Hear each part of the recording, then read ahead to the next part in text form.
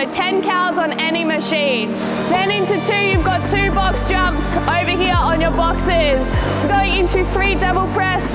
Chest goes between the dumbbells, then your feet go outside the dumbbells. Kettlebell, front rack, reverse lunges. After that, we're going into 5 med ball slams. That one, we're going into 6 plank reach backs.